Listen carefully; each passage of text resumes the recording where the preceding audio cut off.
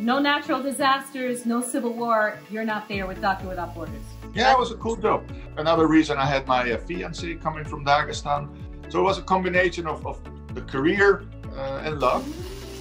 So that's what brought you to Russia. You had love and work. Yeah, the two important things in life. I'm gonna add some onions, and once that cooks down, I'm gonna add the carrots, which I made into little matchsticks. And I know that sounds insane, but I want to keep you involved here with the cooking. True. It seems to me that Tajikistan represents like the most exciting time of your life. Is that true? Yeah, that's true. That was from 1999 till 2001. So I had 20 great months. As an anthropologist, I could make contact with all the people. I learned Russian. I met my girlfriend.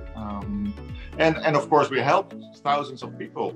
That's awesome. I'm gonna add the carrots. I'm gonna add the paprika. I'm gonna add some beef stock now for the meat to cook itself now with the beef and add to the richness of flavors. So the